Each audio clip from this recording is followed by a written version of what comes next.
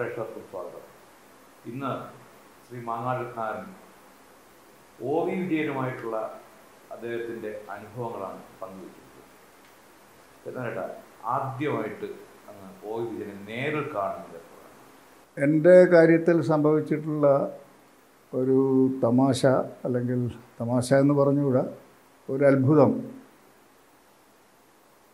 ഞാൻ professor MN Vijayan മാഷുടെ ശിഷ്യൻ എന്ന നിലയിൽ നിന്ന് മലയാളത്തിലെ ഏറ്റവും വലിയ ദാർശനിക മനസ്സിൻ്റെ ഉടമയുടെ സവിധത്തിൽ നിന്ന് ഏറ്റവും വലിയൊരു സർഗാത്മക മനസ്സായിട്ടുള്ള OV വിജയനിലേക്ക് ചെറിയൊരു കാലയളവിൽ മാറുകയാണ്.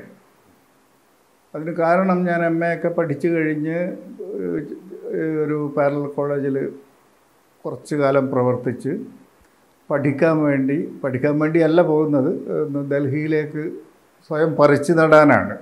അത് കേരളത്തോടുള്ള വിരോധം കൊണ്ടല്ല. അന്നത്തെ ചെറുപ്പക്കാരുടെ ഒരു ഇത് തന്നെയായിരുന്നു ഡൽഹിയിലെത്തുക എന്നുള്ളത്. അതെ, ആ ഒരു മോഹം തന്നെയാണ് ഡൽഹിയിൽ എത്തിച്ചത്. ഭാഗ്യത്തിന് അവിടെ ഡൽഹി യൂണിവേഴ്സിറ്റിയിലെ കമ്പാരേറ്റീവ് ലിറ്ററേച്ചർ ഇതിൽ ഒരു പ്രവേശനം കിട്ടി MPhilന്. അപ്പോൾ ഞാൻ താമസിച്ചിരുന്നത് റൈസ് കോഴ്സിലാണ്. അത് തന്നെ. അപ്പോൾ എൻ്റെ ഒരു ചങ്ങാതി തമാശക്ക് പറയുകയുണ്ടായി. ഞാനത് വളരെ ഗൗരവത്തോടെയാണ് എടുത്തത്. റൈസ് കോഴ്സിൽ ഒരു പ്രശ്നമില്ല, അവിടെ എൻ്റെ അടുത്ത സുഹൃത്ത് രാജു ഉണ്ട്. അപ്പോൾ ഞാൻ പറഞ്ഞു, രാജുവിൻ്റെ വിലാസം തരൂ. അപ്പോൾ അദ്ദേഹം പറഞ്ഞു, Rajeev Gandhi 7 rice course road, New Delhi. അത് പോട്ടെ, തമാശ പോട്ടെ. അപ്പോൾ ഞാൻ ഈ ബന്ധുവിൻ്റെ അടുത്ത് താമസിച്ച് 2 മാസത്തോളം അവിടെ താമസിച്ചിരുന്നു. അപ്പോൾ അതിന് തൊട്ടടുത്ത് ഏതാണ്ട് 3/4 കിലോമീറ്റർ നടക്കാനുള്ള ദൂരമേ ഈ ചാണക്യപുരിയിലേക്കുള്ളൂ. അപ്പോൾ ആ ചാണക്യപുരിയിലെ OV വിജയൻ്റെ വിലാസം എനിക്ക് അല്ലെങ്കിൽ തന്നെ ഹൃദിസ്ഥമാണ്. അപ്പോൾ ഈ വിലാസം അറിയുന്നത് കൊണ്ട് അങ്ങനെ പോയി ബെല്ലടിച്ചപ്പോൾ ആരെയും കാണുന്നില്ല. അപ്പോൾ ഞാൻ തിരിച്ചു വരാനായി ഒരുങ്ങുമ്പോൾ വാതിൽ മെല്ലെ തുറന്ന് സാക്ഷാൽ OV വിജയൻ ആരാന്ന് ചോദിച്ചു. ഞാൻ പേരും പഠിക്കുന്ന സ്ഥാപനത്തിൻ്റെ പേരും പറഞ്ഞു. അപ്പോൾ അദ്ദേഹം പറഞ്ഞു, ഞാൻ വിചാരിച്ചു പോലീസാണെന്ന്. അദ്ദേഹത്തിൻ്റെ ഒരു സ്ത്രീ ശബ്ദമാണല്ലോ. അപ്പോൾ ഞാൻ എടുത്ത വായൊക്കെ പറഞ്ഞു, പോലീസുകാരൻ്റെ മകനാണ് എന്ന് പറഞ്ഞു. ഞാനും അതെ, വരൂ. അപ്പോൾ അങ്ങനെ ഇരുന്ന് കഴിഞ്ഞപ്പോൾ അദ്ദേഹം ആദ്യം ചോദിച്ചത്, അച്ഛൻ ഏത് ഡിപ്പാർട്ട്മെൻറ്റിലായിരുന്നു, പോലീസ് ഏത് വിഭാഗത്തിലായിരുന്നു? അപ്പോൾ ഞാൻ പറഞ്ഞു, MSPയിലായിരുന്നു. എൻ്റെ അച്ഛനും MSPയിലായിരുന്നു, അവർ തമ്മിൽ അറിയുമായിരിക്കണം. എന്നിട്ട് ചോദിച്ചു, തെലങ്കാന റിപ്രൈസലിൽ ഉണ്ടായിരുന്നു? പറഞ്ഞുണ്ടായിരുന്നു. അങ്ങനെ എന്നോട് പറഞ്ഞു, ചിലപ്പോൾ എൻ്റെ അച്ഛനെക്കുറിച്ച് ചോദിച്ചാൽ അച്ഛന് അറിയുമായിരിക്കണം. ഞാൻ ചോദിക്കാം അച്ഛന്. അപ്പോൾ അന്ന് പിന്നെ ഈ പറയുന്ന ആധുനിക സംവിധാനങ്ങളൊന്നും ഇല്ലല്ലോ. നമ്മൾ പിന്നീട് നാട്ടിൽ പോയി ചോദിക്കുകയോ കത്തെഴുതി ചോദിക്കുകയോ അങ്ങനെ എന്തോ ഉണ്ടായിട്ടുണ്ട്. അപ്പോൾ അന്ന് പല കാര്യങ്ങളും പ്രാഥമികമായിട്ടുള്ള ഇതൊക്കെ സംസാരിച്ചു കൊണ്ടിരിക്കുന്നതിനിടയിൽ ഖസാക്ക് സ്വാഭാവികമായിട്ടും മനസ്സിൽ വരുമല്ലോ.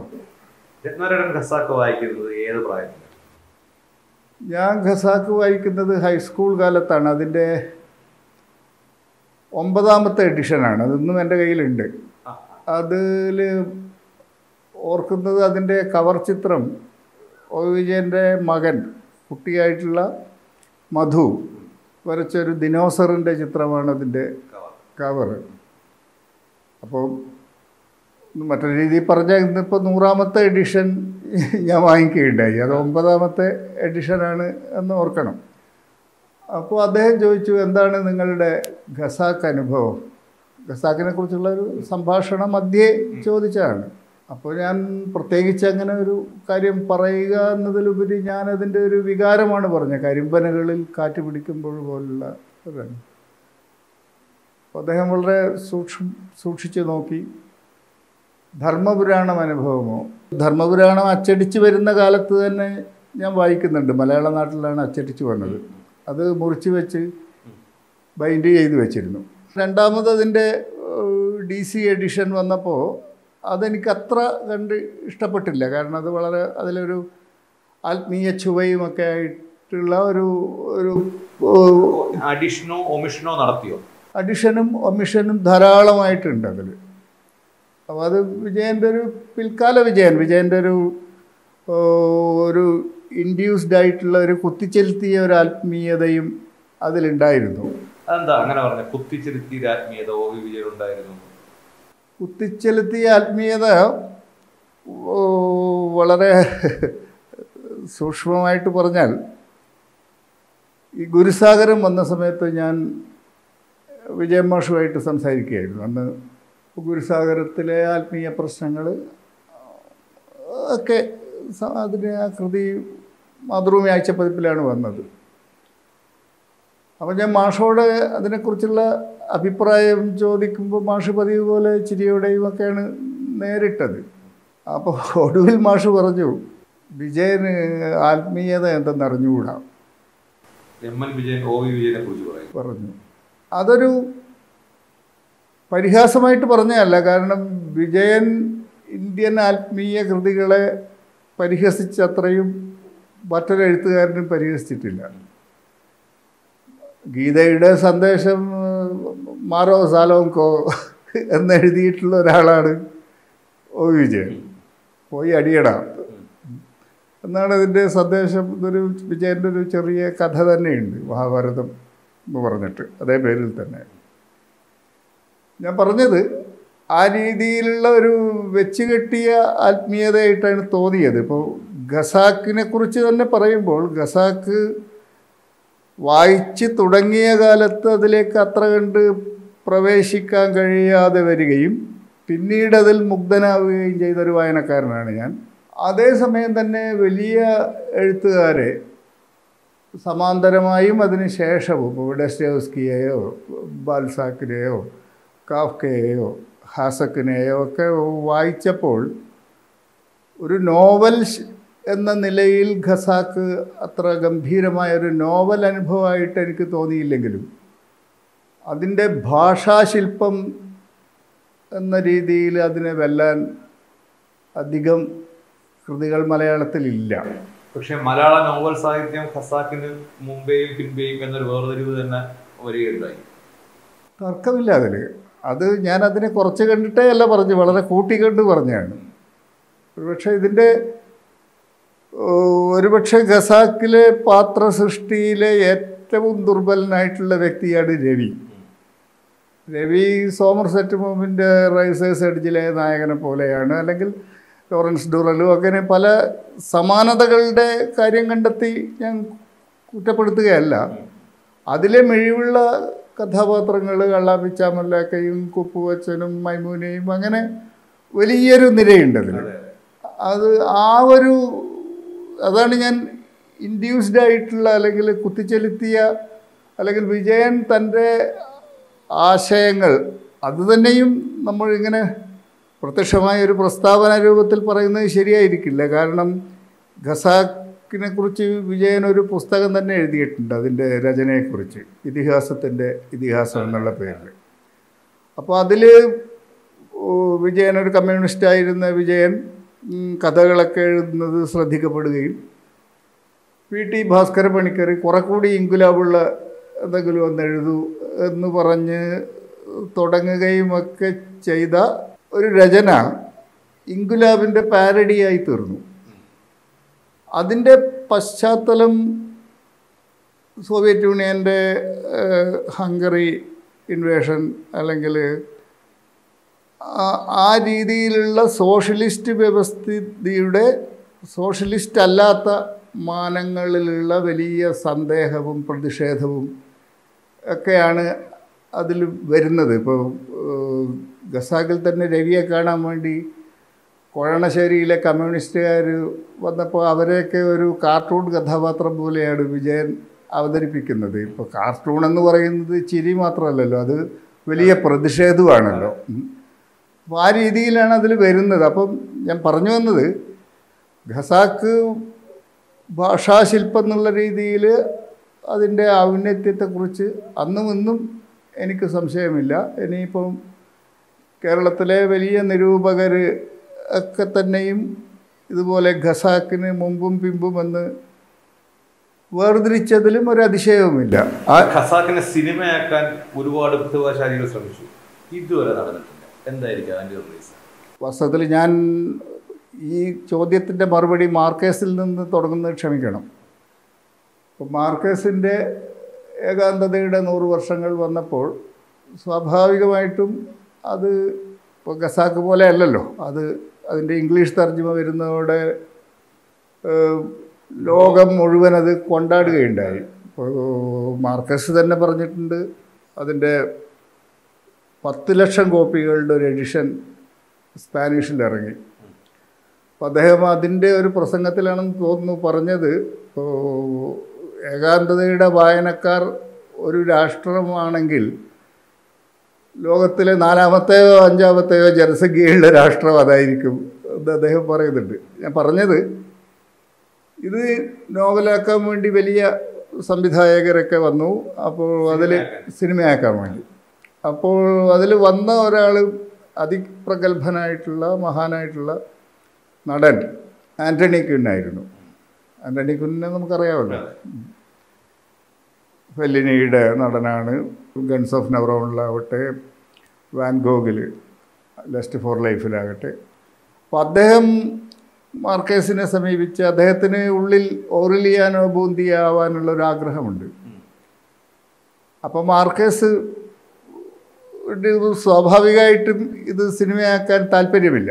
മറ്റ് കൃതികൾ, മാർക്കേസ് ഒരു സ്ക്രിപ്റ്റ് റൈറ്ററാണ്, റോമിൽ പോയി സിനിമ പഠിക്കാൻ പോയാണ് ഒക്കെ ആണെങ്കിലും അദ്ദേഹം വലിയ തുക പറഞ്ഞിട്ട്, അന്നത്തെ എടുത്താൽ പൊങ്ങാത്തൊരു തുക പറഞ്ഞ് $20 ലക്ഷം അങ്ങനെ എന്തോ ആണെന്നാണ് എൻ്റെ ഓർമ്മ.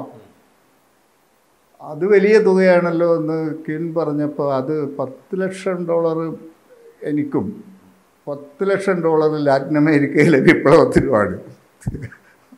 അപ്പോൾ ക്വിൻ പറഞ്ഞു, അത് നിങ്ങൾ വേറെ ഉണ്ടായിക്കോളൂ, $10 ലക്ഷം വേണമെങ്കിൽ ഞാൻ തരാം. പക്ഷെ അദ്ദേഹത്തിന് പറയുന്ന വളരെ രസകരമായിട്ടുള്ളൊരു കാര്യം, ഉർസുല ഇഗ്വറൻ സോഫിയ ലോറനായി വന്നാൽ എല്ലാവരുടെ മനസ്സിലും ആ അമ്മൂമ്മ തവിടുപൊടിയാവും. അപ്പോൾ ആ ഒരു കാരണം കൊണ്ടാണ് മാർക്കേസ് ഇതിൻ്റെ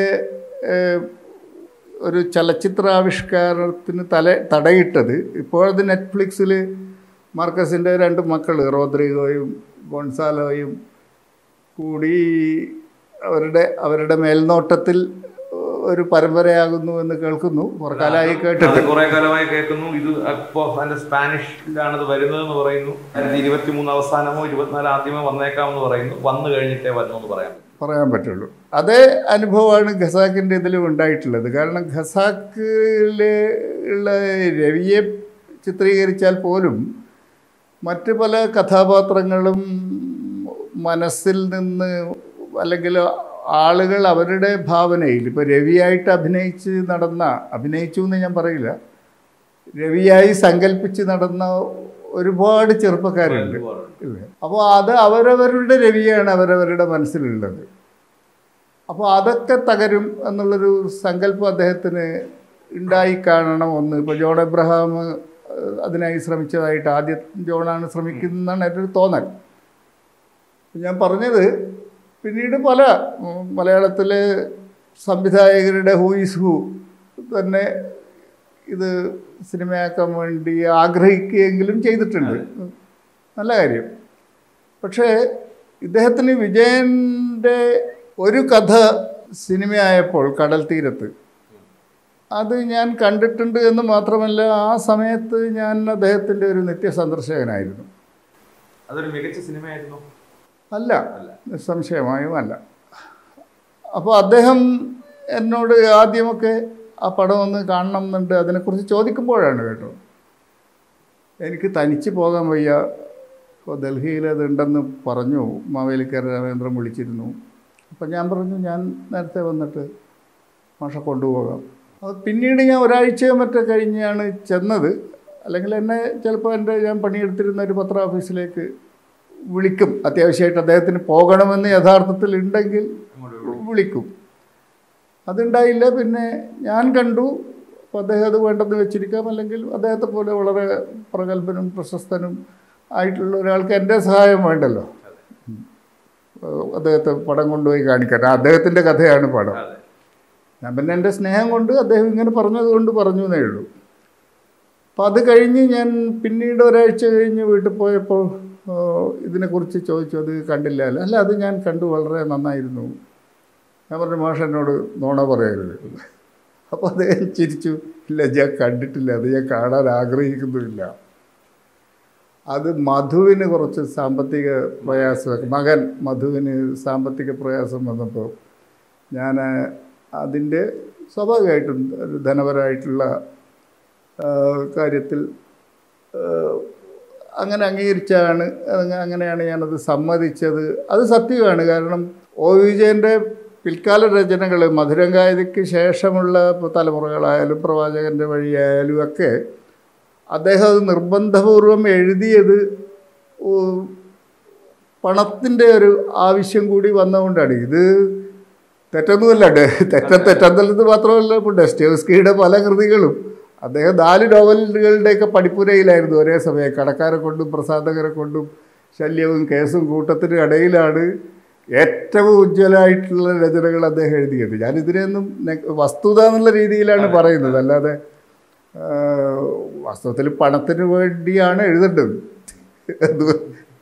കാരണം അങ്ങനൊരു ധനാധിഷ്ഠിത സമൂഹത്തിൽ ആത്മാവിഷ്കാരത്തിന് വേണ്ടി എഴുതുക എന്നൊക്കെ പറയുന്നത് കാപട്യാണ്. അങ്ങനെ എഴുതാൻ മാങ്ങാട് സാധിച്ചിട്ടുണ്ടോ? ഞാൻ പറഞ്ഞത് ആത്മാവിഷ്കാരത്തിൻ്റെ കാര്യമാണ്. കാരണം ആത്മാവിഷ്കാരം വളരെ കുഴപ്പം പിടിച്ചൊരു വാക്കാണ്. കാരണം ഒരാൾക്ക് മാത്രമായിട്ട് ഒരു ആത്മകഥയോ ഒരു ജീവചരിത്രമോ ഇല്ല. അതൊരു സമൂഹത്തിൻ്റെ പ്രതിഫലനമാണ് ഒരു വ്യക്തിയിൽ വരിക. ഗുരുസാഗരം, ഖസാക്കിൻ്റെ ഇതിഹാസം, ധർമ്മപുരാണം, ഇത് 3 മാത്രം നമ്മൾ പരിശോധിക്കുകയാണെങ്കിൽ ധർമ്മപുരാണം ഒരു ഒന്നാന്തരം പൊളിറ്റിക്കൽ സറ്റയറാണ്. ഖസാക്കിൻ്റെ ഇതിഹാസത്തിനകത്ത് അന്ന് ലോകത്ത് ഏറ്റവും അധികം ചർച്ച ചെയ്യപ്പെട്ട ഈ ചെറുപ്പക്കാരെ മുഴുവൻ ഹഠാതാകർഷിച്ച എക്സിസ്റ്റൻഷ്യലിസം, അതാണ്. അവർ ഗുരുസാഗരത്തിൽ എത്തുമ്പോഴത്തേക്ക് ഇതിന് രണ്ടിനും ഇടയിലുള്ള ഒരു പോയിന്റിലേക്കാണ് പോകുന്നത്, അല്ലേ? ഇങ്ങനൊരു മാറ്റം അതിനകത്തില്ല. അപ്പോൾ ഇത് അങ്ങനെ വരണമെങ്കിൽ അങ്ങ് പറഞ്ഞ പോലെ സാമൂഹ്യമായ ഒരു സ്വാധീനം ആണെങ്കിൽ അങ്ങനെ വരുമോ? സാമൂഹ്യ സ്വാധീനം തന്നെയാണ് അദ്ദേഹത്തിൻ്റെ തന്നിലേക്കുള്ള ഒരു യാത്രയായിട്ട് മാറുന്നത്. കാരണം അദ്ദേഹം വിശ്വസിച്ച പ്രത്യയശാസ്ത്രങ്ങളുടെയൊക്കെ തകർച്ച അത് അദ്ദേഹത്തെ വലിയൊരു സന്ദേഹിയാക്കി. ആ വാക്കാണ് ഏറ്റവും ശരി. സന്ദേഹിയുടെ സംവാദം എന്ന് പറഞ്ഞിട്ട് അദ്ദേഹത്തിൻ്റെ ലേഖനങ്ങളിലുമൊക്കെ, അല്ലെങ്കിൽ അദ്ദേഹത്തിൻ്റെ ദാർശനിക അന്വേഷണങ്ങളിലൊക്കെ വരുന്ന ഒരു കാര്യം ഈ സന്ദേഹമാണ്. ഇനി എന്ത് എന്നുള്ളത് അദ്ദേഹം ആ സമയത്ത് ഒരുപക്ഷെ വളരെ ശാരീരികമായി ദുർബലനുമാകുന്നുണ്ട്. ഇപ്പോൾ പാർക്കിൻസണിൻ്റെയൊക്കെ പിടിയിലേക്ക് വരുന്നു. അപ്പോൾ ആ ഒരു മനുഷ്യൻ്റെ അതിജീവനത്തിനുള്ള ഒരു വഴിയായിട്ട് അദ്ദേഹം ആത്മീയതയെ സ്വീകരിച്ചിരിക്കാം. അതെ അതെ, അത് ഇപ്പോൾ ഗുരുസാഗരമാണെങ്കിൽ കരുണാകര ഗുരുവിനാണ് സമർപ്പിച്ചത് തന്നെ. അത് അദ്ദേഹത്തിൻ്റെ വ്യക്തിപരമായിട്ടുള്ളൊരു പ്രതിസന്ധി എന്ന് കാണാനല്ലാതെ അതിനെ ജഡ്ജ്മെൻ്റലായി അല്ലെങ്കിൽ ഒരു വിധിന്യായം പറയാൻ ഞാൻ ആളല്ല. വിജയൻ എന്ന കാർട്ടൂണിസ്റ്റിനെ ഒരു പക്ഷേ അദ്ദേഹത്തിൻ്റെ ഖസാക്കിലും ഒരു ആളുകൾ ചെറുതാക്കാൻ വേണ്ടി അതൊരു കാർട്ടൂൺ നോവലാണെന്നൊക്കെ പറഞ്ഞിട്ടുണ്ട്. അത് അന്ന് ശരിയായ വിലയിരുത്തലല്ല, വിലയിരുത്തലിൻ്റെ ഒരു അംശമാണത്. കാർട്ടൂണിസ്റ്റ് ഏത് ഘട്ടത്തിലും അദ്ദേഹത്തിൻ്റെ കൂടെ ഉണ്ടായിരുന്നു. ഇപ്പോൾ ഇതിഹാസത്തിൽ തന്നെ കുട്ടി വരക്കുന്ന കണ്ടിട്ട് ഇവൻ പഴച്ചോളും, വരച്ച് പഴച്ചോളും എന്നൊക്കെ വീട്ടിലെ അമ്മയോ അങ്ങനെ അയൽക്കാരികളോ ഒക്കെ പറയുന്ന അതിൻ്റെ ഓർമ്മചിത്രങ്ങൾ വിജയൻ എഴുതിയിട്ടുണ്ട്. വിജയൻ വാസ്തവത്തിൽ വര കൊണ്ട് കാർട്ടൂണിനെ കീഴടക്കിയ ആളല്ല, ചിന്ത കൊണ്ട് കീഴടക്കിയ ആളാണ്. അത് രാഷ്ട്രീയ ഫലിതം കൊണ്ട് കീഴടക്കിയിട്ടുള്ള ഒരാളാണ്. അല്ലെങ്കിൽ ഇപ്പോൾ വരയുടെ കാര്യത്തിൽ അബു എബ്രഹാമിനോ അല്ലെങ്കിൽ ലക്ഷ്മണോ ഉള്ള ഒരു പെർഫെക്ഷൻ ഒരു പൂർണ്ണതയോ തികവോ വിജയൻ്റെ വരകളിലില്ല. അതുകൊണ്ട് വിജയൻ ആദ്യം തന്നെ ഒരു ബ്ലാക്ക് ബാക്ക്ഗ്രൗണ്ടൊക്കെ ഉണ്ടാക്കി ഒരു ഫിഗർ, ഒരു രൂപത്തെയൊക്കെ ഉണ്ടാക്കിയിട്ട് തൻ്റെ അഭിപ്രായം പറയാനുള്ള ഒരു മാധ്യമമായിട്ടാണ് അദ്ദേഹം കാർട്ടൂണിനെ കണ്ടിട്ടുള്ളത്. ഉപജീവന മാർഗമായിരുന്നു. അപ്പം ഞാൻ ഓർക്കുന്ന വളരെ രസകരമായിട്ടുള്ള കാര്യം, ഒരു ദിവസം ഇരുന്ന് വർത്തമാനം പറഞ്ഞുകൊണ്ടിരിക്കുമ്പോൾ എനിക്ക് അബു എബ്രഹാം എഡിറ്റ് ചെയ്ത penguin book of Indian cartoons എന്നുള്ള പുസ്തകം എടുത്തു തന്നു. എന്നിട്ട് എന്നോട് പറഞ്ഞു, ഇതിൽ അബുവിൻ്റെ 39 കാർട്ടൂണുണ്ട്, എൻ്റെ ഒരു കാർട്ടൂൺ മാത്രമേ ഉള്ളൂ. പരാതിയായിട്ട് പറഞ്ഞതല്ല. അപ്പോൾ വാസ്തവത്തിൽ ഇപ്പോൾ കാർട്ടൂൺ എന്ന കലയുടെ പൂർണ്ണമായ അർത്ഥത്തിൽ നോക്കുകയാണെങ്കിൽ 39 OVJ വേണ്ടി വരും ഒരു അബു ആവാൻ. അത് കറക്റ്റ് ചോയ്സാണ് അബുവിൻ്റേത്. പക്ഷെ അദ്ദേഹം മോശപ്പെട്ട കാർട്ടൂണിസ്റ്റ് ആണെന്നല്ല ഞാൻ പറയുന്നതിൻ്റെ അർത്ഥം. അബുവിൻ്റെ ഒരു ഹൈറ്റ് അദ്ദേഹത്തിൻ്റെ കാർട്ടൂണുകൾക്കില്ല. അതേസമയം അദ്ദേഹത്തിൻ്റെ കാർട്ടൂണുകൾ വളരെ ശ്രദ്ധേയമാവുന്നത് അതിലെ പൊളിറ്റിക്കൽ ഹ്യൂമർ കൊണ്ടാണ്. ഇപ്പോൾ കാർട്ടൂണായാലും ഗ്രാഫിക് പരമ്പര അല്ലെങ്കിൽ കാർട്ടൂണുകളുടെ ഒരു പരമ്പരയായിട്ട് വരച്ച ഇത്തിരി നേരമ്പോൾ ഒത്തിരി ദർശനം എന്നുള്ള പരമ്പര അടിയന്തരാവസ്ഥ കാലത്ത് തന്നെയാണ് അത് ഉണ്ടാവുന്നത്. അത് അദ്ദേഹത്തെ പിന്തുടർന്നിരിക്കും. ഇപ്പോൾ എന്നോട് പോലീസാണെന്ന് വിചാരിച്ചു എന്ന് പറയുന്നതിൽ പോലും ആ കാലഘട്ടം 75 എന്നുള്ള കാലഘട്ടം 86-87 വരെ അദ്ദേഹത്തെ പിന്തുടർന്നു എന്നുള്ളതിൻ്റെ ഒരു തെളിവല്ലേ സ്വാഭാവികമായിട്ടും. കാരണം ആ രീതിയിലുള്ള അതൊരു ദാർശനിക മനസ്സിൻ്റെ അല്ലെങ്കിൽ മനസ്സിൻ്റെ ഒരു എക്സ്പ്രഷൻ. അതിനൊന്നിന് വിജയൻ വിചാരിച്ചാൽ പോലും അതിനെ തടുത്തു നിർത്താൻ പറ്റില്ല, സ്വയം വിചാരിച്ചാൽ പോലും. ആ രീതിയിലുള്ള ഒരു സ്ഫോടനമായിരുന്നു. അല്ലെങ്കിൽ ധർമ്മപുരാണത്തിലെ ആദ്യത്തെ വാക്യം മലയാളത്തിൽ ഒരു എഴുത്തുകാരനും എഴുതാൻ കഴിയില്ല. അതെ, ഇന്ദിരാഗാന്ധി മാത്രമല്ല, വാസ്തവത്തിൽ സമഗ്രാധിപത്യത്തിനെതിരെയുള്ള തീവ്രമായിട്ടുള്ള വളരെ ശക്തമായിട്ടുള്ളൊരു സ്റ്റേറ്റ്മെന്റ് ആയിരുന്നു. ഈ ഒരുപാട് ഇംഗ്ലീഷ് സംസാരിച്ചിട്ട് മലയാളത്തിൽ എഴുതുന്ന ആളായിരുന്നു. അത് എങ്ങനെ ആ അനുഭവം താങ്കൾ അടുത്ത ഇടപഴകിയ ഒരാളാണ്? സത്യം പറഞ്ഞാൽ ഞാൻ നേരത്തെ പറഞ്ഞ പോലെ ഈ 2 മഹാന്മാരും, എൻ്റെ ഗുരുനാഥനായിട്ടുള്ള വിജയൻ മാഷും OV വിജയനും ഇംഗ്ലീഷിലായിരുന്നു എന്നോട് പലപ്പോഴും സംസാരിച്ചിട്ടുള്ളത്. വിജയൻ മാഷാണെങ്കിൽ അതൊരു ചില സ്റ്റേറ്റ്മെൻറ്റുകളുടെ കൃത്യതയ്ക്ക് വേണ്ടി ഇംഗ്ലീഷിലേക്ക് മാറുകയായിരുന്നു. ഇദ്ദേഹമാണെങ്കിൽ എന്നോട് മിക്കവാറും ഇംഗ്ലീഷിലാണ് സംസാരിച്ചിട്ടുള്ളത്. അപ്പം ഞാൻ കുസൃതിയായിട്ട് എന്നെ മലയാളിയായി കൂട്ടിയിട്ടില്ലേ മാഷ് എന്ന് ചോദിച്ചപ്പോൾ, you see my language will be corrupted. അദ്ദേഹത്തിൻ്റെ ഭാഷയോടുള്ള ഒരു തീവ്രമായിട്ടുള്ളൊരു അനുരാഗവും ഒക്കെയാണ്. ഇപ്പോൾ നമ്മൾ പൊളിറ്റിക്കലി കറക്റ്റായിരിക്കില്ല. വൈലോപ്പിള്ളിയൊക്കെ പറയുന്ന വാക്കിൻ്റെ ചാരിത്ര്യം എന്ന് പറയുന്നൊരു സംഗതിയുണ്ട്. വൈലോപ്പിള്ളി പലപ്പോഴും ഉപയോഗിച്ചിട്ടുള്ളൊരു വാക്കാണത്. അത് ഇന്നത്തെ പൊളിറ്റിക്കൽ കറക്റ്റ്നെസ് കൊണ്ട് നമുക്കതിനെ വിലയിരുത്താൻ പറ്റില്ല.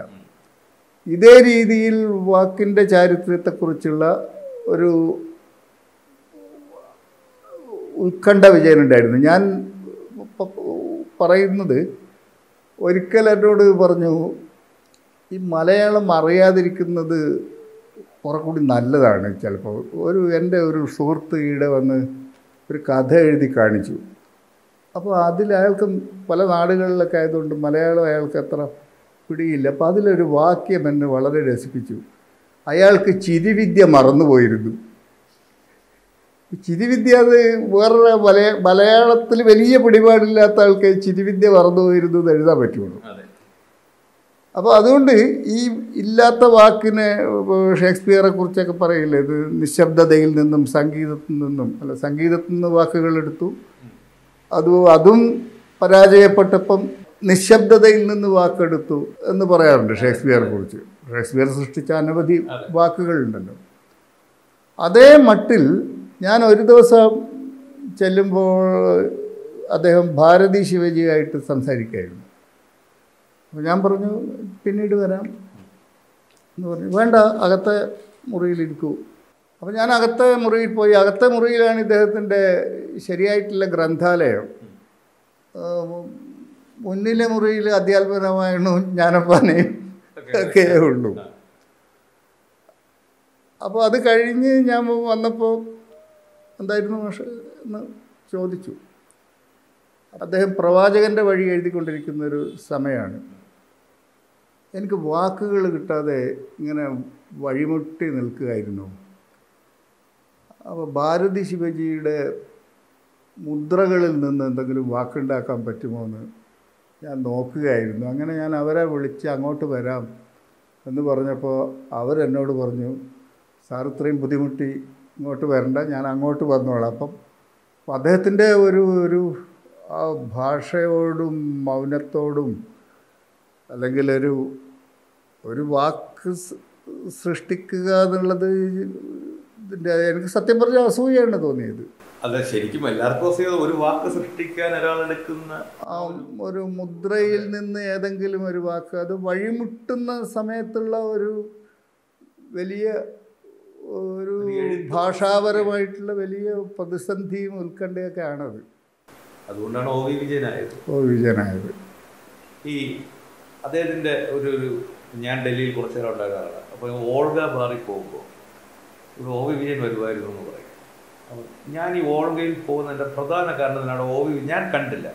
ഒ വി വിജയൻ ഉണ്ടായിരുന്നു, അവിടെ വന്ന് കണ്ടുപിടിക്കുന്നുണ്ടായിരുന്നുകൊണ്ടാണ്. പോയിട്ടുണ്ടോ ഓൾഗയിൽ അദ്ദേഹത്തോടൊപ്പം?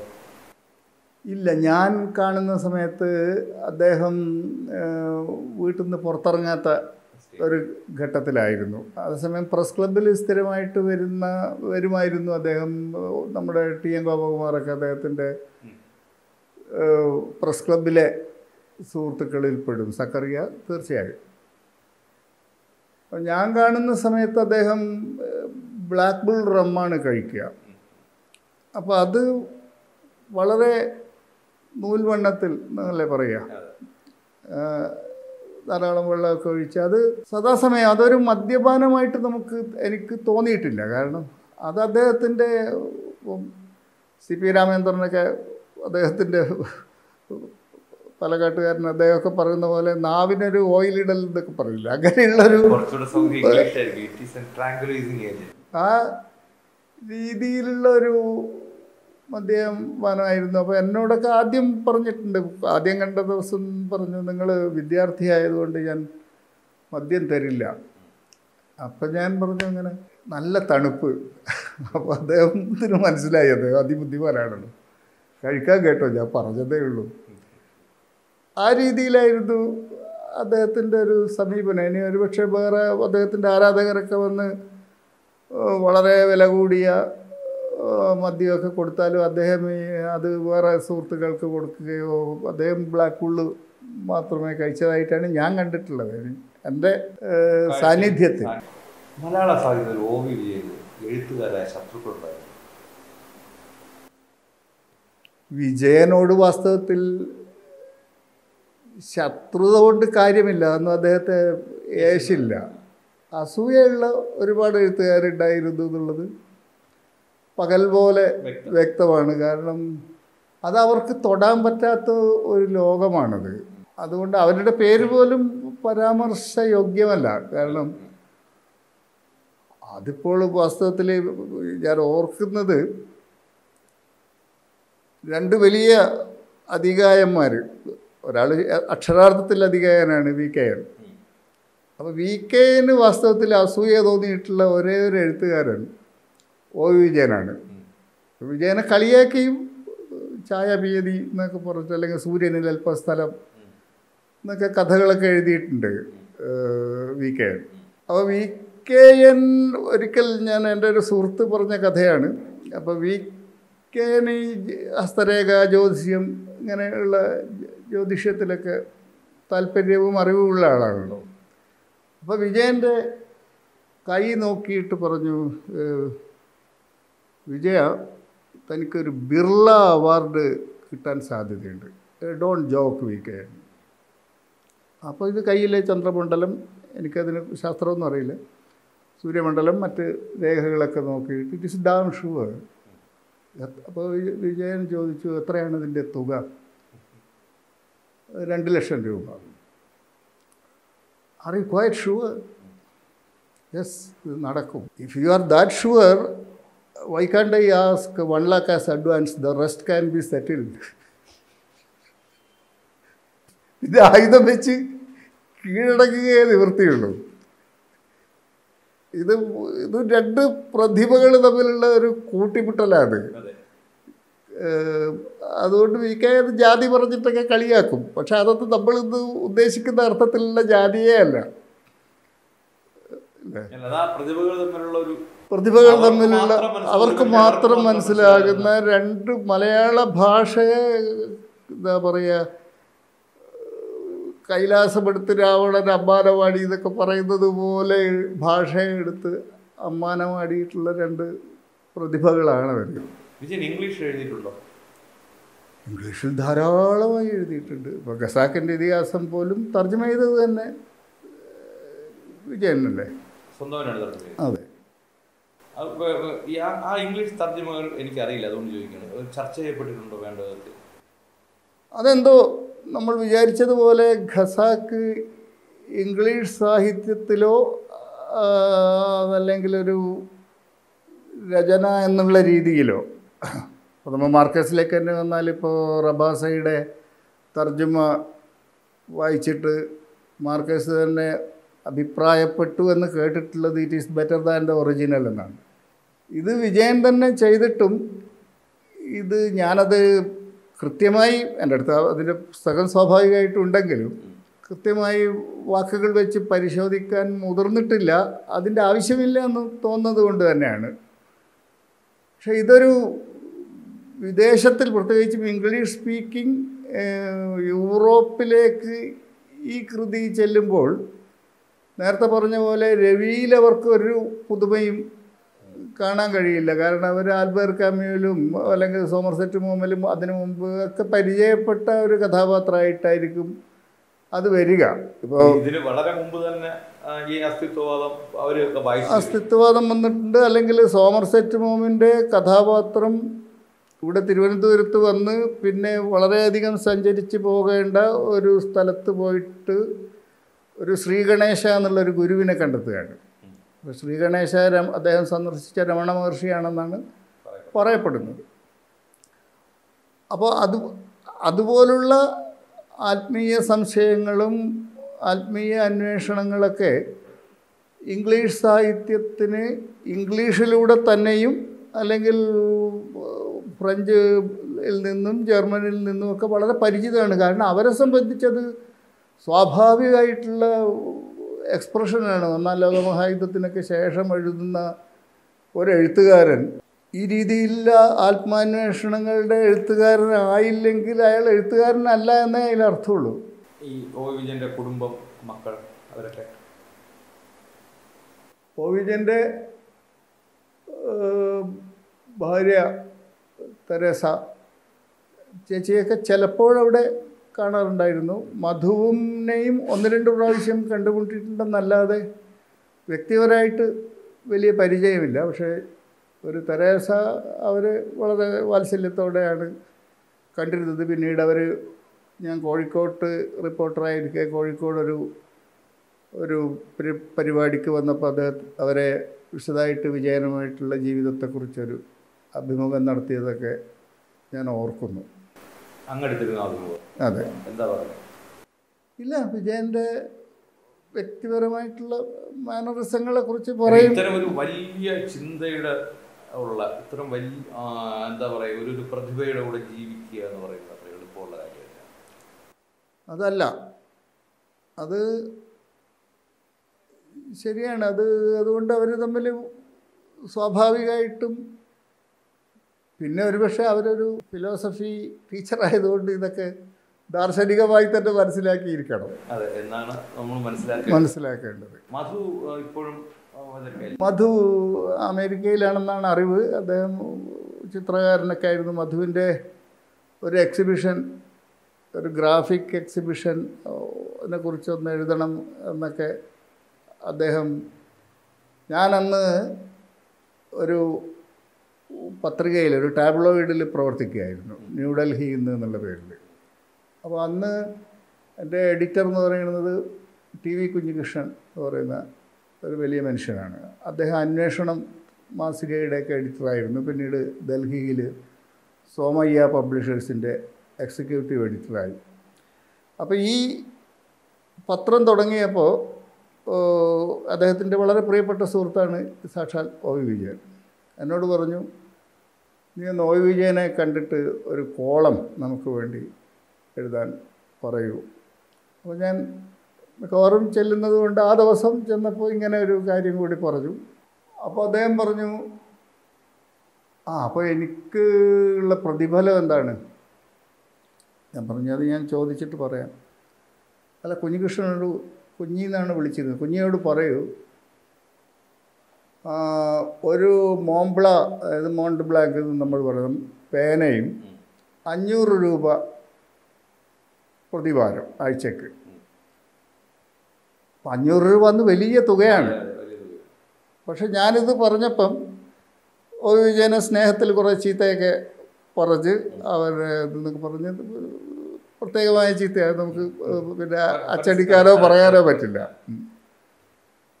അപ്പോൾ മിക്കവാറും എല്ലാ ആഴ്ചയിലും ഞാനിങ്ങനെ ചെന്നപ്പോൾ ആ കോളത്തിൻ്റെ പേര് ദില്ലിയിൽ നിന്ന് എന്നായിരുന്നു. ഒരു 40-50 ലക്കം അദ്ദേഹം എഴുതിയിട്ടുണ്ടാവും. ഒരു കാൽക്കോളം എന്നൊക്കെ പറയാം, അല്ലെങ്കിൽ അരക്കോളം പേജിൽ. അപ്പോൾ അത് ഞാൻ പിന്നീട് OV വിജയൻ്റെ ലേഖനങ്ങൾ പുറത്തു വന്ന സമയത്ത് അതിൽ ചേർക്കാൻ വേണ്ടി വിജയൻ്റെ പ്രിയപ്പെട്ട നിരൂപകനായിട്ടുള്ള PK രാജശേഖരന് കൈമാറുകയാണ് ചെയ്തത്. അത് പിന്നീടുള്ള എഡിഷനിൽ വന്നോ എന്ന് ഞാൻ തിരക്കിയിട്ടില്ല. എഡിഷൻ വന്നോ എന്ന് പോലും എനിക്കറിയില്ല. ഏതായാലും ഞാൻ പറഞ്ഞു വന്നത് ആ കാര്യത്തിനല്ല. ഞാൻ മിക്കവാറും ഇത് വാങ്ങിക്കാൻ വേണ്ടി ഒരു പ്രത്യേക ദിവസം ഉണ്ടാകുമല്ലോ, തിങ്കളാഴ്ച ചൊവ്വാഴ്ച ചെന്നപ്പോൾ അത് എല്ലാ ദിവസവും എടുത്തു തരികയാണ് ചെയ്യുക. പിന്നെ ഞങ്ങൾ കുറേ വർത്തമാനം പറഞ്ഞ് പോകും. അപ്പോൾ എന്നോട് പറഞ്ഞു, അത് ഞാനത് എഴുതി മേശപ്പുറത്ത് വെച്ചിരുന്നു, പക്ഷേ ഇവൾ എന്ന് പറയുന്നത് പൂച്ചയാണ്, പൂന്നോ മറ്റാണ് അതിൻ്റെ പേര്, മറന്നു, കുറേ കാലമായിട്ട്. അവളത് മാന്തി കീറി, അത് ചിലപ്പോൾ ശരിയായിട്ടുണ്ടാവില്ല, പുതുതായിട്ടൊന്ന് എഴുതാം. പക്ഷേ എനിക്കൊരു കൈക്കൊരു പ്രശ്നം, രത്നാകരന് എഴുതാൻ പ്രയാസമുണ്ടോ? ഞാൻ പറഞ്ഞു, സാർ പറഞ്ഞാൽ മതി എന്ന് പറഞ്ഞു. അപ്പോൾ എനിക്ക് ഒരു കടലാസും ഒരു ചെറിയ പാഡും ഒക്കെ ആയിട്ട് തന്നു. അങ്ങനെ 2-3 തവണ ഞാൻ എഴുതിയിട്ടുണ്ട്. പക്ഷേ അത്ഭുതകരമായിട്ടുള്ളൊരു അനുഭവമായിരുന്നു അത്. ഇപ്പോൾ ഓർത്താൽ അദ്ദേഹം പറഞ്ഞു തരുന്നത്, കൊട്ടേഷൻ സ്റ്റാർട്ട്, ഇസ്രായേൽ-പാലസ്തീൻ പ്രശ്നത്തെക്കുറിച്ചുള്ള എൻ്റെ നിലപാടുകൾ, ക്ഷമിക്കണം, നാടോടുമ്പോൾ നടുവേ ഓടുന്ന തരത്തിലുള്ളതല്ല, ഫുൾ സ്റ്റോപ്പ്, കൊട്ടേഷൻ ക്ലോസ്. ഇങ്ങനെ സമ്പൂർണ്ണമായിട്ടുള്ള രീതിയിലാണ് അതിൻ്റെ ചിഹ്നങ്ങളടക്കം പറയുക. അപ്പോൾ ഞാൻ എഴുതി അത് കൊടുത്തപ്പോൾ അദ്ദേഹം അത് നോക്കിയിട്ട്, അത് പറഞ്ഞാലത് ആത്മപ്രശംസയാവും, എന്നാലും കുഴപ്പമില്ല, ഒരൊറ്റ തെറ്റ് പോലും കാണുന്നില്ല അത് അദ്ദേഹം പറഞ്ഞു. അപ്പോൾ പൊതുവേ ചിലപ്പോഴൊക്കെ കളിയാക്കാറുണ്ട്, കാസർഗോഡായതുകൊണ്ട് കാസർഗോഡ് അതൊരു മലയാളം ഭാഷയാണോ എന്നൊക്കെ അദ്ദേഹം ചോദിക്കാറുണ്ടായിരുന്നു. അപ്പോൾ അതിൻ്റെ ഒരു വിശദീകരണം എന്നുള്ള മട്ടിൽ സ്നേഹപൂർവ്വം കളിയാക്കിയതാണ്. ബ്ലോക്ക് ചെയിനും ആർട്ടിഫിഷ്യൽ ഇൻ്റലിജൻസും ChatGPTയും ഒക്കെ നിങ്ങൾക്ക് വേണ്ടി കഥ പറയാൻ കഴിയും. പക്ഷേ ഇൻ്റലിജൻസുള്ള, പ്രതിഭയുള്ള OV വിജയന്മാരെ ഇനി കണ്ടെത്താൻ വളരെ പ്രയാസമാണ്.